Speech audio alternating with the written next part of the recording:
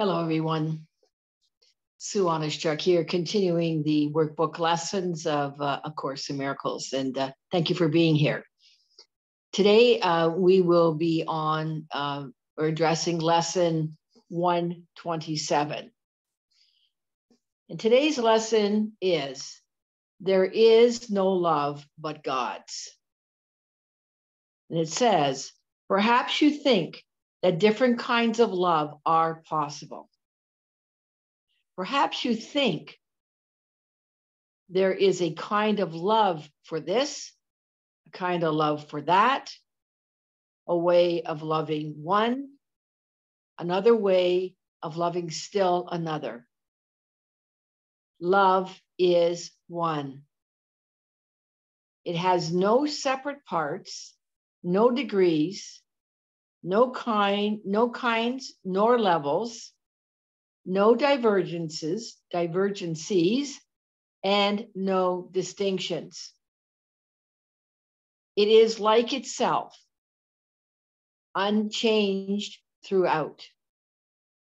It never alters with a person or a circumstance. It is the heart of God and also of his Son.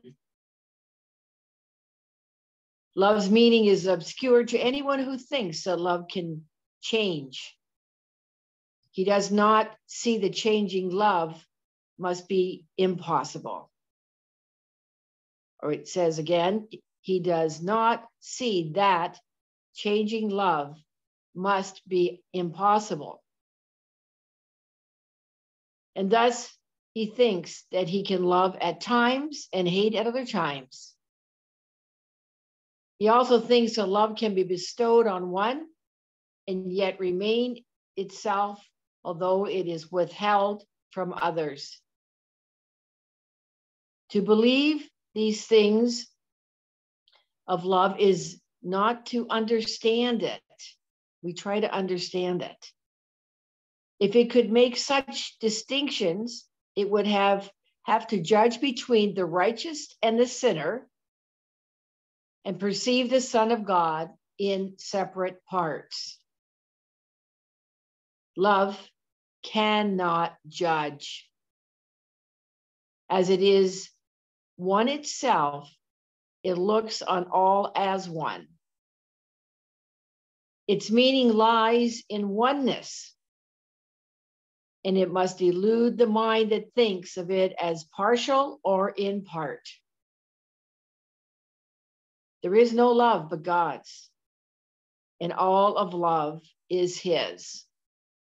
There is no other principle that rules where love is not. Love is a law without an opposite.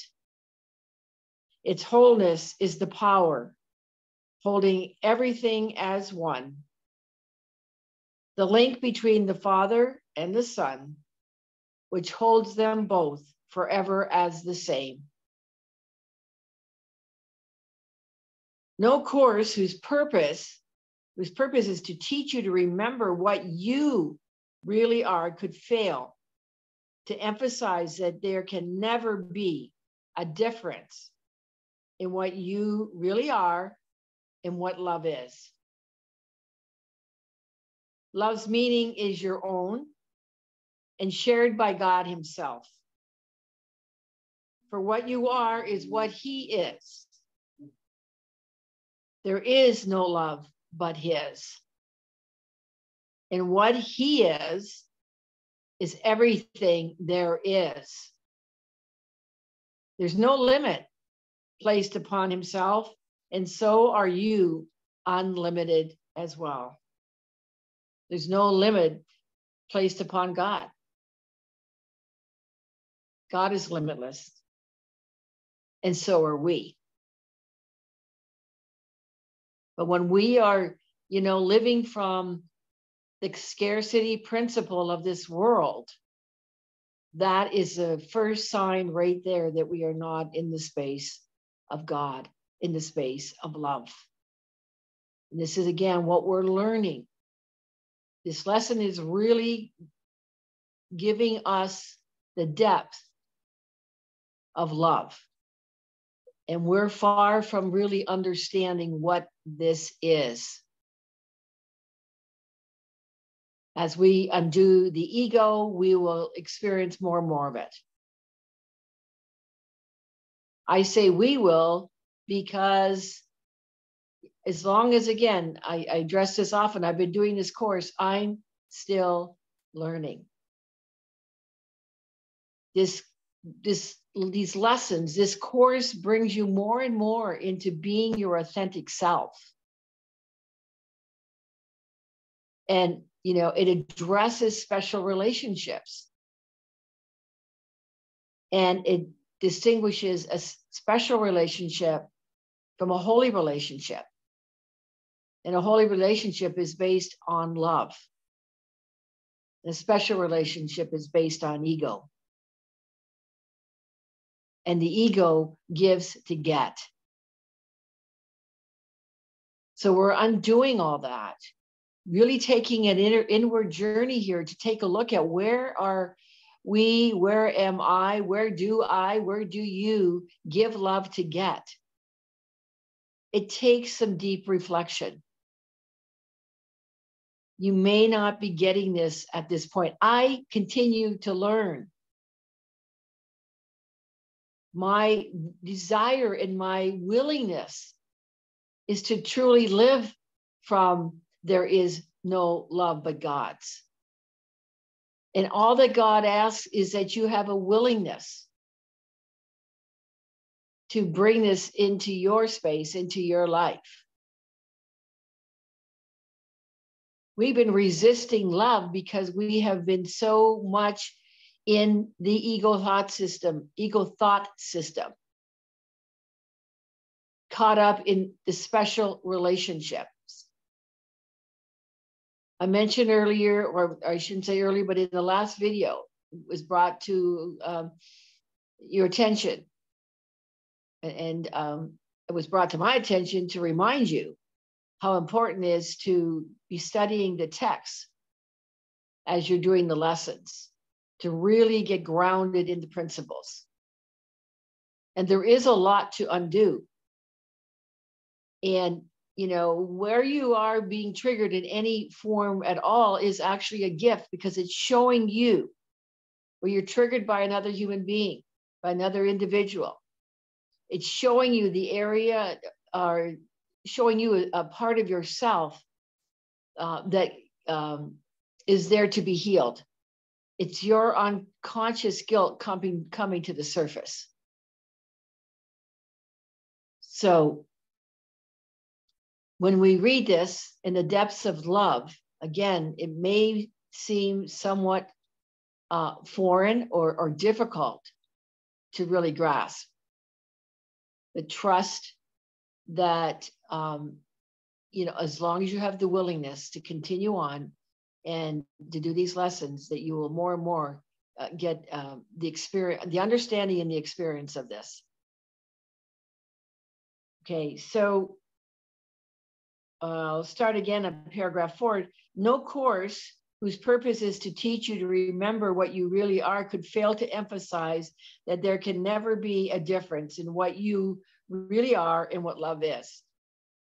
We are love. We are made in the image and likeness of God. So are our brothers and sisters. And we are bringing the principles of the course into our lives so that we see the love in our brothers and sisters. Love's meaning is your own and shared by God himself. For what you are is what he is. Again, we are love. And there is no love but his, but God's. And what he is everything there is. There is no limit placed upon himself, upon God. And so are you unlimited as well. No law the world obeys can help you grasp love's meaning. What the world believes was made to hide love's meaning and to keep it dark and secret. And there is not one principle the world upholds, but violates the truth of what love is and what you are as well. Seek not within the world to find yourself. That's your higher self. Love is not found in darkness and in death. Yet it is perfectly apparent to the eyes that see and the ears that hear love's voice. That's a voice with a capital V. Today we practice making free our mind of all the laws you think you must obey, of all the limits under which you live, and all the changes that you think are part of human destiny. And here it says, today we take the largest single step this course requests in advance towards its established goal.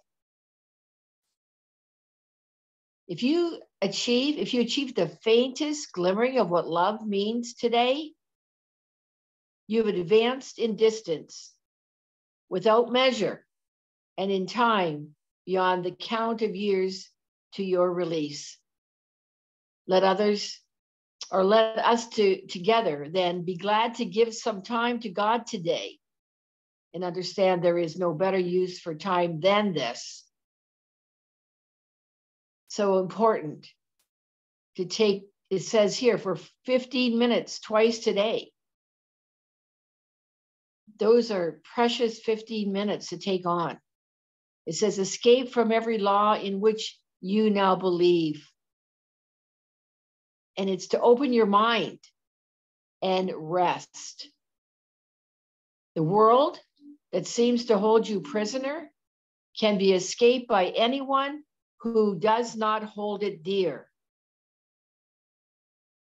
Withdraw all value you have placed upon its meager offerings and senseless gifts, and let the gift of God replace them all.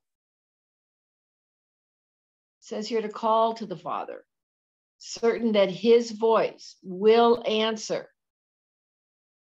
We're not going to hear, though, if we're caught up in all of, what we see in the world. Because the world's meaning, as it says there, the world was made to hide love's meaning and to keep it dark and secret. Call to your Father, again, certain that his voice will answer. He himself has promised this, and he himself will place a spark of truth within your mind. Wherever you give up a false belief, a dark illusion of your reality and what love means. It's to be open to recognize that belief so that that belief can be released to the Holy Spirit. And as it says here, a spark of truth will show up in your mind. Again, I'll read that. He's promised that his voice will answer you. And he himself will place a spark of truth within your mind whenever you give up the false belief, a dark illusion of your own reality and what love means. He will shine through your idle thoughts today and help you understand the truth of love. In loving gentleness, he will abide with you as you allow his voice to teach love's meaning to your clean and open mind. The clean mind is releasing the illusion, releasing the false beliefs, releasing the false image that you've taken on. And he will bless this lesson with his love. Today, the legion of the future years of waiting for salvation disappears before the timelessness of what you learn. Let us give thanks today that we are spared a future like the past. Today, we leave the past behind, never more to be remembered. We keep bringing the past into the present moment, and we keep creating a future of the past. It's saying here to leave the past behind. That means to forgive it, to let it go. Forgive yourself for anything from the past. And open your eyes upon a different present, where a future dawns upon the past in a new attribute. The world in infancy is newly born, and we will watch it grow in health and strength, to shed its blessing upon all who come to learn to cast aside the world they thought was made in hate to be love's enemy. Now are they all made free along with us? Now are they all our brothers in God's love? We will remember them throughout the day, because we cannot leave a part of us outside our love if we would know ourselves. At least 3 times an hour, think of one who makes the journey with you and who came to learn what you must learn. And as he comes to mind, give him this message from yourself. I bless you, brother, with the love which I would share with you. For I would learn the joyous lesson that there is no love but God's, and yours and mine and everyone's. We can't love one and not love all. We can't love all and not love one. So what that means, if I've said it correctly, is it's bringing into loving everyone, because we're all one. We're one mind. We're not private minds. What you think, what I think affects the all. That's why we're doing this work together, healing together. And it is a step-by-step process. But at any time that you heal, any time that I heal, it is affecting the whole. It is affecting everyone. So again, today I want to read from the Year of Forgiveness. Again, it's something I reflect on quite often, and I wanted to share that message with you too as well today. So it says here, remember that it's from the Year of Forgiveness by Louise Spalding, who channels Jesus. And here's what Jesus says. You are blessed beings indeed. I am the one you know as Jesus. This truth, that there is no love but God's, will clarify the heart and mind of all who attempt to believe it. We understand, Jesus says, that you have many different kinds of love that you believe exist on this earth plane. You know, the love of a mother for a child, the love of a musician for music, the love of a lover for the other person. But we want you to understand that the essence of true love never changes. Love is all that's real, because love never changes. Anything that is changeable is unreal. So just take a look at the world and the ego thought system, how changeable it is. And again, remembering it's all based in fear. We're either in a space of fear in our thought system and in our beliefs, or we're in a space of love, of truth, which is God. God is love. We put a lot of labels around all of this, but the source of it is that fear or love. And we can't be in both places at the same time.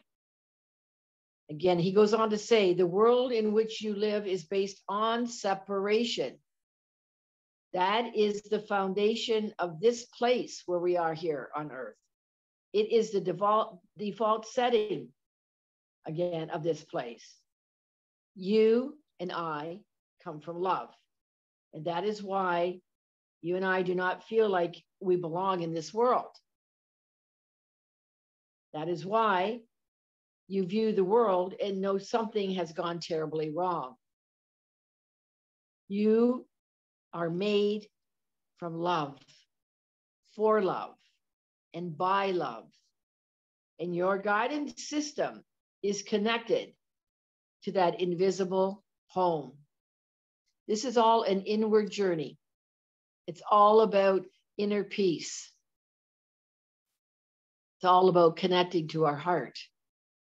So Jesus goes on to say, it is invisible to you now because you live in the world and you value the world. Just look how much value you put on the world and on the idols of the world. You see that the more you witness death and the things happening on your planet at this time, the worse you feel unless you focus on God's love.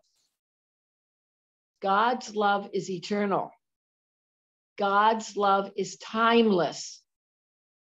God's love is that which is in you that never changes.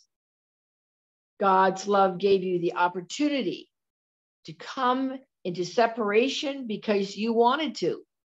We wanted to come in this separation, believe it or not. And again, it says, it seems insane.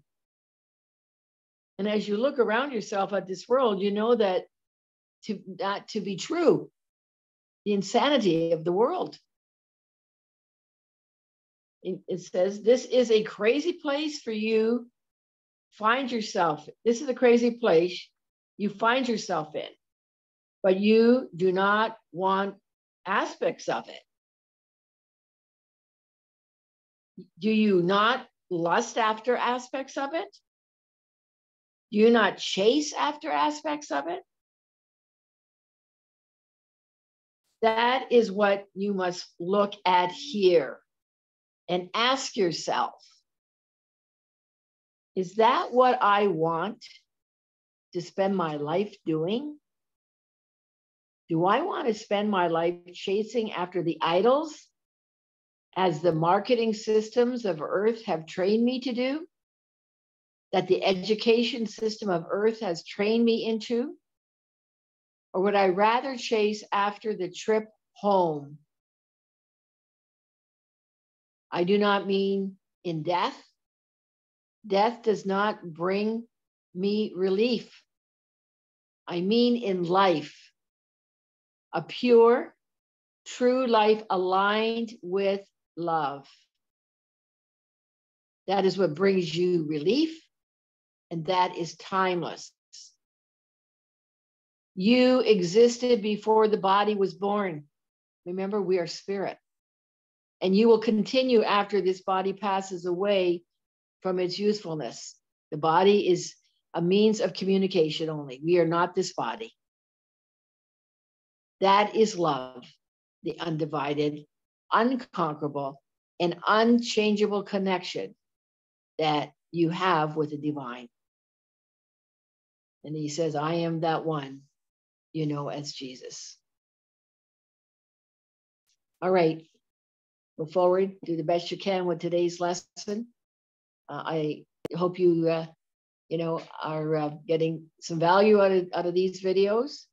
And again, I really appreciate you being here.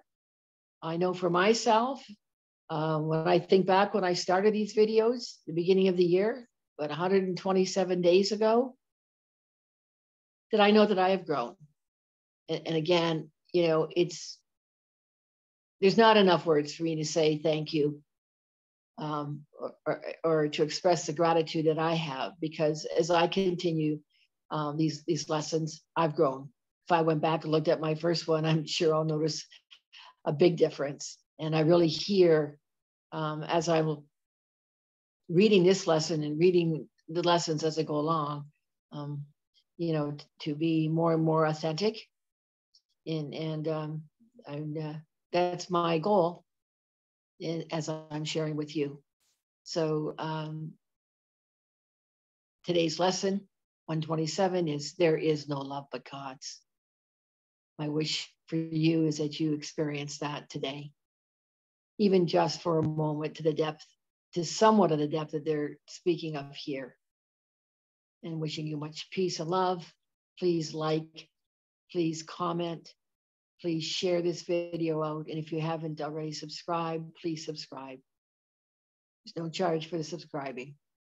And for those of you who have subscribed, thank you. Thank you. This community is building, and as Spirit directs me, there'll be more and more coming to this channel in time. It's a step-by-step growing process for me as well.